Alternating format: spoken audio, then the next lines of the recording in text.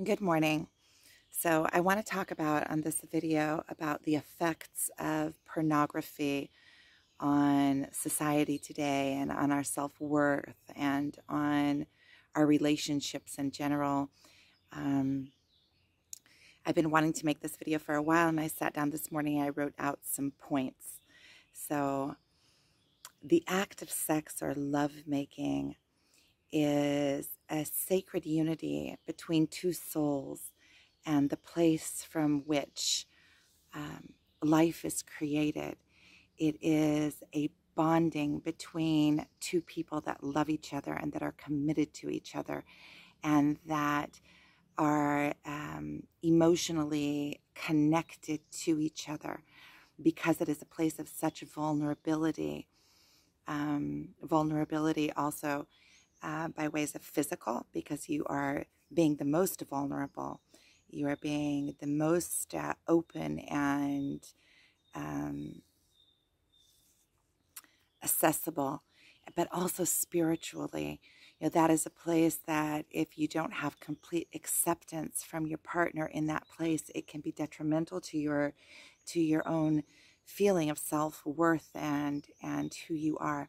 So there's a few things that I wrote down about pornography and how they affect us as a whole, and also individually, and also in our relationships with our partners. So pornography is it creates an expectancy. When they create pornography, they create it for a specific use, and they bring in people that are especially attractive with not always, right, but that have big boobs, or that are have uh, uh, uh, large genitals, and that they can last for they keep on going for an hour. And a lot of times it's even fake. They're either medicated, or they're taking the in different shots, and there's always a leg here and a leg there, and it's always set up for convenience of the camera, for convenience of the shot. And love and companionship are completely taken out of the equation. It is for the sale. It is for the money. It's taking the most sacred thing and cheapening it, making it super cheap, and unrealistically, and creating expectations that are unrealistic. You can always tell, or I can always tell, and I imagine that other women can connect to what I'm saying, that you can always tell when a man learned his sexuality from pornography, or when he learned it from the sensual, because the act of making love or sex is something that is sensual. It's something that is felt. It's something that is a connection. It's a soul connection. It's a body connection. It's the consummation of two people that love each other. They come and they it's a reconciliation. It is an act of love. I have a phone call, so I'm going to pause this and come back. So in a way that it creates unrealistic expectations, it also creates insecurities. When you watch a lot of porn, you're grown into a mindset to think that that is what sex looks like. That is what the act of making love looks like. Like I was saying, when you are with a partner that learned the act of lovemaking from pornography, it brings the mind into an act that it comes from emotion. It brings the mind into, okay, I got to flip it this way, and it's got to be that way, and I have to hold it for this long, and a leg here, and what's that position that I saw, and it brings it out of a place of pure sensation and just moving with the motion and emotion to a place of that brings the mind into it. And sexuality is actually when you are able to, when you know, sexuality is the place that we go completely out of mind and out of control. And that's why it is a place where we're the most vulnerable. And when you climax to an orgasm, that is the point in time in this existence, in this human existence, that you are the most out of your mind and the most in complete vulnerable state. At that, you're out of body and mind. And so everything in the act of lovemaking is building up towards that climax, which at that climax is the actual creation of life. It is when for the male, it is when the seed is given. It's when he gives over his power, his creative ability to make children, his offspring, and it is sacred. It is life creating, and the putting it into pornography is cheapening the whole thing. And when we watch pornography, it creates both insecurities in women and in men, because the women feel like they're expected to look like a doll model. And any of us women who've already had children know that the body changes, and that it, as we grow older, it changes, but we're still sexual creatures, and we're still sex is a part of is an important, one of the most important parts of our being. It is the place in which we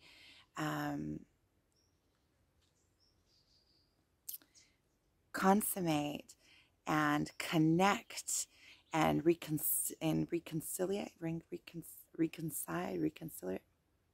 with our partners. It is a place of pure love. It's a place of pure acceptance. It's a place of being able to express your love towards somebody else. And all of the idea of pornography cheapens it into something that makes it, devalues it. And also with men, men feel like they're expected to have this, 50-inch penis that and last for hours while they flip their partners up in the air and around and spiraling. And it's also for a man, it can be unrealistic and unsensual, and create pressure in a place where it is exactly the opposite of that. It is a place where you let off pressure. It's a place that you feel loved, and you feel intimacy, and you feel accepted, and you feel sensual and sexual, and all of that, all of the good and that is in the relationship. It's a place that brings two people closer together. It's not a place where you need to think of, okay, am I doing this right? Am I going to be accepted? Is she going to think this about me? Or, it's a place. That is defying the actual act. So I'm going to go over and see what else I want to talk about here. I'm glad I made a list. Okay, so it puts the mind into something that is sensual. It creates insecurities for both men and women. It creates an expectation that is not real. It cheapens the sacred act of lovemaking, both for men and women. Okay, it is easily accessible and takes the magic out of it. So if you are in a relationship and you're going over a rough patch, just, and I'm not saying to use sex as a tool to achieve what you want in a relationship, but when let's say 200 years ago, before there was TV and before there was any pornography, then sex is a natural part of your life, and something that you enjoy with your partner. And if you're going through something with your partner, a rough patch, then you are kind of, when you start feeling the emotions of wanting physical contact or sex specifically, not physical contact. Let's separate physical contact from sex, which I do think that it should be separated. I think that in nowadays that a lot of people, the only way that they can get intimacy is through sex and touch. And touch is something that as humans, biologically, we need. This was proven with babies, that babies need touch in order to survive. Touch is something that should be completely disconnected from sex. So when we have a partner, just touching the partner without any kind of incentive of, I want sex from you, is important. What happens today is that many men and women are both deprived of physical touch and physical bond. And so in order to achieve, to get that physical bond, they think that they need to have sex. Or women, women, I'm speaking from a place of a woman that wants the physical touch, doesn't always necessarily want to have sex. And a lot of times if a man will come and just start touching, it triggers, okay, wait, he wants sex. So then you quit touching each other in a relationship, and then you're both in lack of that physical bond, and that's what creates strain on relationships and can make you start looking outward, makes you unhappy in your relationship, and makes you, start maybe looking in other places to create that bond, or makes women completely, if their man comes and touches them, then they're like, okay, the touch shouldn't have to be connected always to sexuality. There should be, in a loving, healthy relationship, there should be contact, touch contact that is not connected to sex. Just loving touch. So it is easily accessible and takes the magic out of it. So if 200 years ago, in order to achieve, in order to get to a place of make-up sex or having sex, we needed to make up with our partner. So if we were going through a rough patch, then sex also added in a place where we had to make up. We had to go through whatever it was that we were going through with our partner in order to achieve it. And so it was kind of like an incentive. It was something that was more healthy in a relationship. And nowadays, with porno being so accessible, many and addictive, many times men can't even get excited about sex with their regular partner anymore, because that pornography is so accessible and easy to get to. That you don't even need to reconcile, to make up with your partner. Okay, so you go and you turn on the computer and you get a quick fix, and sometimes it's even easier and quicker and funner than with your partner, because with your partner you have to satisfy them, and with pornography you can look up, you can go through hundreds of movies and choose the one of your liking, and the person that you're viewing is hot, and you can get it, and it is in tune to get you excited, and they know exactly what to put, and you get to see all of the gory, and so it's a cheap fix. It's a very cheap fix that allows you to not have to go through the motions and the emotions and the emotional maturity of partnership.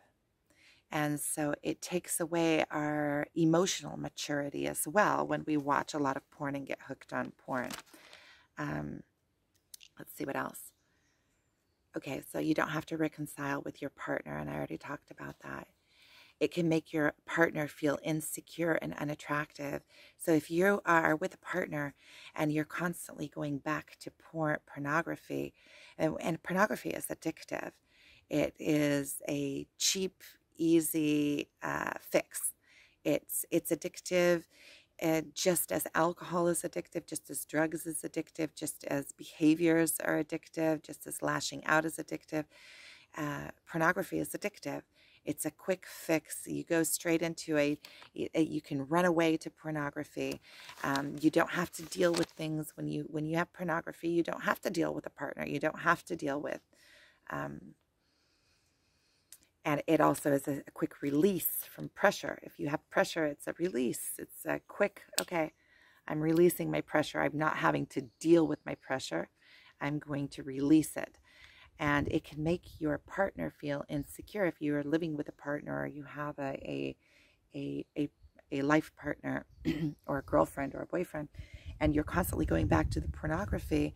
It can make your partner feel like they are unattractive or like you're not excited sexually about them, and it can really put a strain on their own security and their self-worth if they feel like in a place that is so holy, the holy of holies, they are unattractive to you, and you're their partner, and the only way that and that you're more attracted to these women on the screen, or they have flaws, or their boobs aren't standing up just like the woman that they specifically chose because her boobs are standing up. I mean, it's completely out of whack with nature. Women's boobs don't always, there's all different shapes and sizes, just like there are for men's penises. So it also has an effect on men's stamina and men's security, because you can see young teenagers already with rulers checking out the size of their penis, if their penis is large or not large, and all the things that you can see it in the generations. So it creates these insecurities in both partners. And okay, so the poses are meant for the camera and make conventional lovemaking seem boring. So when you're watching porn, there's like a leg here and this person flipped over that way and flipped over that way. But really, when you look at it, it's set up so the camera can get like a view of what it needs to get a view of. And it's not a natural way of sensual lovemaking. When there's sensual, it comes from it comes from a place of feeling, of what do I feel like. And sometimes the best feeling is when you just kind of merge together, and in that merging there is no good camera view. So the pornography teaches you altered, unnatural sometimes ways of sex. And also it like takes it to the extreme. So it shows you all sorts of acts that a lot of women and a lot of men don't feel, maybe it's some kind of weird off fantasy, but it's not of the mainstream norm. Lovemaking is for creating life. It creates life. So when you think of it in that way, and it's sacred, it's been this way for thousands and thousands of years, and it's just like the plastic generation. For thousands and thousands of years, we humans have lived and really left barely any kind of footprint. Any kind of footprint that they left on the earth was of stone houses, because everything was made of the elements. And now with science, we're creating plastic. And just in the last 100 years, you see that everywhere you go, even in nature, there's plastic everywhere. And that's just in the last 100 years. And it's like society has been shifting in these last 100 years so quickly that we're not catching up with it. And now we're starting to wanting to go back. This generation now going into the new world, We're wanting to go back into the nomadic ways of living, back into the nature, because we've become so far disconnected from our nature that our lives are in a buzz. We're running around constantly around means and making money just so we can live, making money. And it kind of creates this buzz that we're in such a fast world, that the world is getting faster and faster and faster. And pornography is part of that evolution. Pornography has also come out of whack with the nature, with the natural meaning of the sacredness of the act of making love. They put two people that have never met before, have no spiritual connection, no love connection, and they put cameras there, and people are, doing the act of creating life for money in front of a camera, and we're sitting there watching it. And it is creating all sorts of complications in our minds, especially since it's so accessible to young people, to children that aren't mature enough in their minds to even conceive of what the idea is. They are already learning their sexuality and thinking that this is what sex is, or what the act of lovemaking is, and this is what it looks like, and that is where they're getting their sex education. Then you go to school and you get sex education, and it's all about don't get pregnant, take the pill, this is what the male genitalia looks like, this is what the female genitalia looks like, this goes in here. It's all very mechanical, and they don't teach about what it does to your soul and how you feel, and that it's an act of pure love, and it's a connection between two people. And I feel like we're getting so far away from our source also in this area. There's so many areas, but also in this area, and it's time to bring it back. It's time. I feel like the new generation feels so far disconnected and their worlds are shaking, and that they are looking for the nomadic way to come back into nature, to come back into source, to come back into the natural way of being.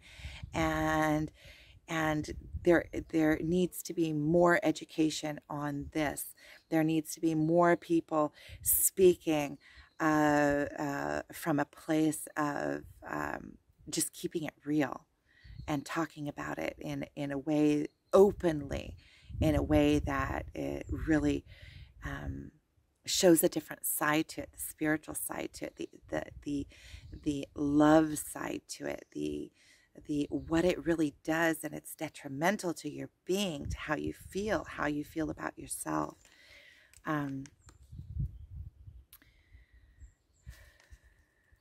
Okay, so the poses are meant for camera and make conventional lovemaking seem boring. It is easily accessible for young minds that have not yet matured into a place of relationship, because immature minds are still not even ready for a man and female relationship. When you mature into that place, it's like you mature into a place of being a parent. You mature into a place of recreating life. And teenagers, young teenagers, and even before teenagers, 7, 8, 9-year-olds already have access to pornography and think that that is what the act of lovemaking looks like.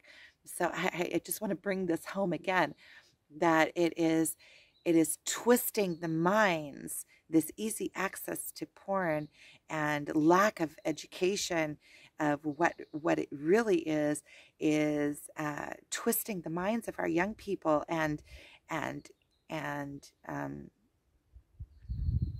like brainwashing them, conditioning them into a belief at such a young age that later on in life will be very, very hard to break. It's like an addiction. It's like an addictive way of thinking. It's like a glass roof. It's like people that were raised in poverty mindset remain in poverty mindset typically for the rest of their lives, unless something happens that breaks that train of thought, or breaks that glass ceiling.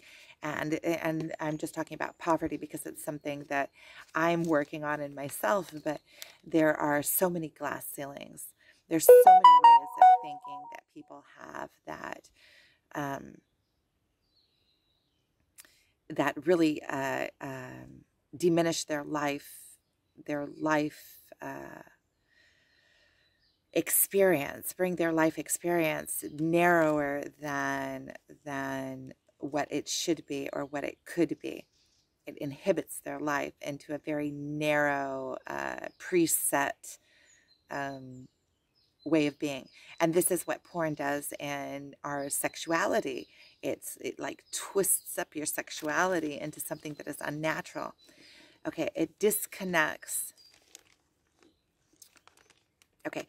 And also, to be sexually mature, you need to be mature to be in a relationship. And so in our children, instead of keeping sex as something that is tamim, there's a word tamim, it's like innocence. It's like we're taking away our children's innocence and allowing them to see. Also, it's not only sexuality, it's all of what they watch on TV nowadays, all of the sexuality and guns and running people over and war and all of these things that their minds are not yet mature enough to wrap around and to make any kind of sense of, because they haven't had the life experience yet to do that. I just looked at the thing, it was 22. Then it is conditioning them to think of something that is not of the norm, that is of the extreme. Because on TV nowadays, you see movies that they made 100 years ago when they first started coming out with TV, and everything was so innocent and everything was more like realistic and more. And nowadays, just to get you excited about something, and I'm not only talking about the pornography, but also like the movies, it has to be full blown extreme explosions and things going on that by nature and in nature aren't plausible. They don't really happen. The hero of the movie isn't completely, the real life heroes aren't completely invincible. They have these heroes, and they're teaching our children and the young minds that this is the norm because they're watching it over and over and over, and it's programming their mind. And also with the shoot 'em up bang bang games that they're playing where they run people over, and it's just the same. That's the same. It's what's causing shootings in schools and things like that, are unhealthy minds that are also with nowadays the speed that everything is. There's children that are deprived of warm and loving and upbringing. Their parents simply don't have time because they're off running around trying to make a living. Both the woman and the man are off trying to make a living. They get home at late. They don't have patience or time for their children. They just let their children raise themselves on TV. So people are also getting not enough attention, not enough guidance, not enough touch, not enough emotion. They don't know what to do with their emotions, because you go to school and it's very emotionless. You're only training the brain, putting knowledge into your brain, knowledge into your brain, knowledge into your brain, but not teaching you about your emotions and what they're there to tell you, or how to express your emotions. It's exactly the opposite. You're taught don't cry, don't express your emotions. You're being weak. You're not supposed to feel that way. You're supposed to feel this way. If you're hurt, then go deal with it. And you're not really taught how to process your emotions properly, or what your emotions are there to tell you, or even guidance through your emotions. There's a lot of emotions that we feel, like jealousy and that are human nature, and we're not guided to show us what that is. That I did a video on jealousy that I would recommend watching. I did a couple of videos on jealousy, actually, that I would recommend on watching, because jealousy is a pass-through emotion, and it's a false emotion. So I would suggest that if you do have a tendency for feeling jealousy, to watch those videos, look them up and watch them. It kind of explains it, and at least at having an explanation of it, you can start doing the self-work. Okay, so it disconnects it from love. It disconnects sex from love. Pornography disconnects sex from love, where sex in its nature is an act of love. I know that it can be disconnected from love, and it doesn't always have to mean love. Um, it's also a release, but the act of it is typically, by source, by nature, from two people that are committed to each other and love each other. I have written here, sex is something beautiful, the coming together of two souls, sacred unity from which life is created. It's from a place of where two people love each other and are connected to each other. It is a way for them to express that love to one another and build each other up. And pornography takes away that magic. It takes away that connection between two people. It gives you an easy out so that you can go and you can go and watch pornography and masturbate, and then you don't even need your partner. So your partner is left with whatever, if you guys are fighting or if you have something that you haven't worked out, then it just leaves them to dwell on it, and it leaves you to dwell on it as well. And it breaks up that family unity. It breaks up that connection, that bond that we need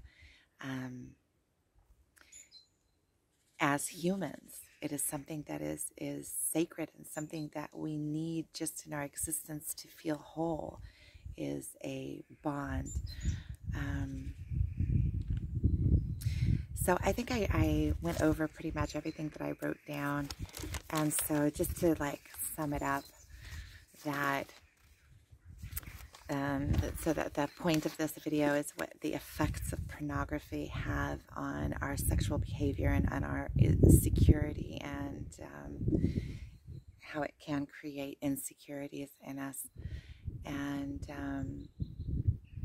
the importance of knowing this, and the importance of love making in a relationship. So I appreciate you watching, and I'd be happy if you comment and tell me your thoughts on the subject. And just remember that love making is a sacred act between two people that love each other and are connected, an expression of that. And when it's done through the place of sensuality, it's like liquid, velvety chocolate. It's the most sweetest of the sweets. It's like, okay, I'll leave you with that.